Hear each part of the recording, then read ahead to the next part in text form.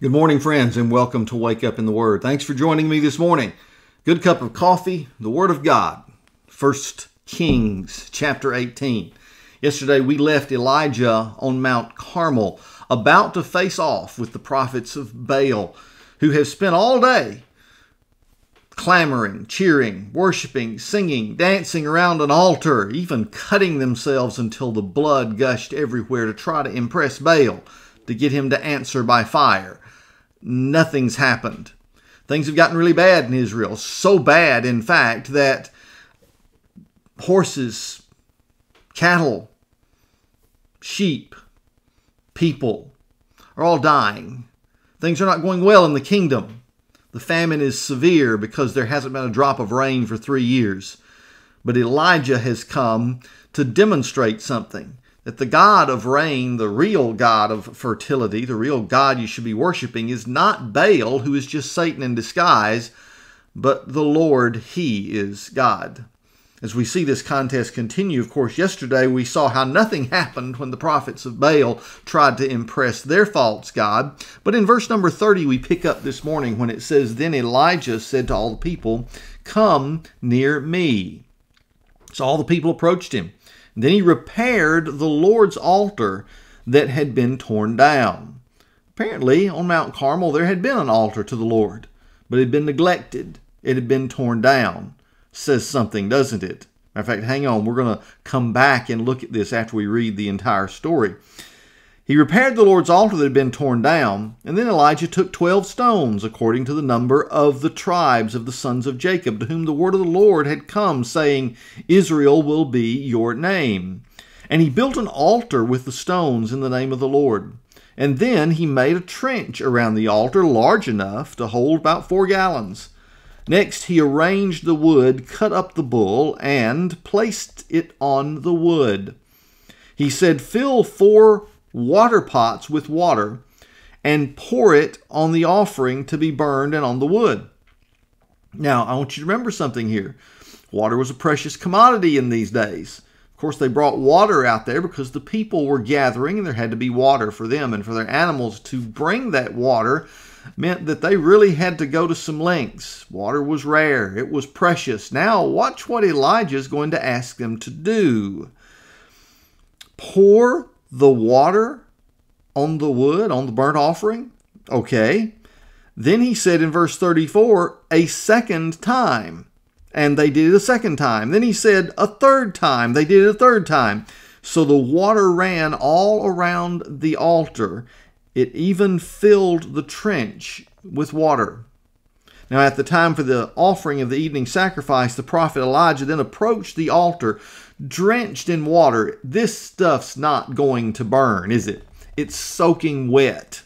He's made it absolutely evident that there's no secret little firecracker down in there somewhere that's going to set off this offering. He wanted everybody to know that this fire's got to come from heaven. It's got to be a pretty powerful fire to light up this offering. So he prayed, and here's what he said. You ready? "Lord, the God of Abraham, Isaac, and Israel, today let it be known that you are God in Israel, that I am your servant, that at your word I have done all these things. Answer me, Lord, answer me, so that this people will know that you, the Lord, are God, and that you have turned their hearts back." Then the Lord's fire fell, and it consumed the burnt offering, the wood, and the stones, and the dust. It licked up the water that was in the trench. Yeah, this was no ordinary fire, was it?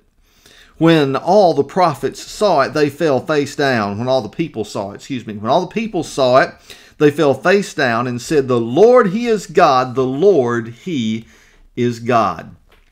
Now, there's something interesting about how this has been laid out, and I think it gives a pattern for exactly what's going to happen if we want the fire of God's revival to actually fall. In the New Testament, we're told that we, His servants, His prophets, must present ourselves in honor of Him as our reasonable act of worship as living sacrifices. That's the way Paul puts it in Romans chapter 12. Present yourselves before the Lord as a living sacrifice. It's our reasonable act of worship, he says. But when you present yourself, you're not going to be worth anything to anybody unless you are drenched in something. The Bible talks about the Word of God being like water. It talks about the washing of water through the Word. And if you and I are actually going to make a difference in this society that has so turned its back on God and is now worshiping Baal, we've got to be drenched in His Word. We've got to be covered in it. We've got to know it from the inside out. We've got to be like the psalmist who said, Lord, your Word I've hidden in my heart so that I might not sin against you. We've got to be those who cherish it above all else.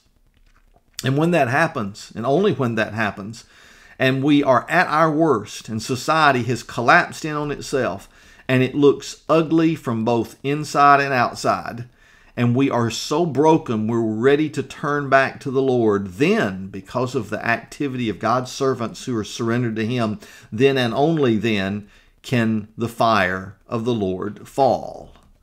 Oh, friends, it was an interesting time. I wish I could go back in a time machine and watch this take place on Mount Carmel. Watch the fire of the Lord fall. And all of a sudden, everything changed in Israel. The revival would come now because God had answered by fire. I think God is still the same God, and He's ready to answer our prayers and our pleas when we get ready for it, when we actually believe Him, when we actually saturate ourselves in God's Word and humbly seek His face. That's kind of what it says in 2 Chronicles 7:14. When my people who are called by my name will humble themselves and pray and turn from their wicked ways, then I'll hear from heaven. Then I'll answer. This is what God is saying. Then I'll heal their land, not before. Those of us who are looking for God to solve these problems that seem to be exploding all around us and keep waiting for God to do something have missed the point. If we who say we know Him are not preparing ourselves to be used by Him in this time, then we can't expect God, with His own people paying no attention, we can't expect God to act. Instead, He will let us and our nation die wallowing in the filth of its own sin. That's not good news today, but the good news is I believe in a God who still answers, and He will answer with the fires of revival when you and I prepare ourselves accordingly.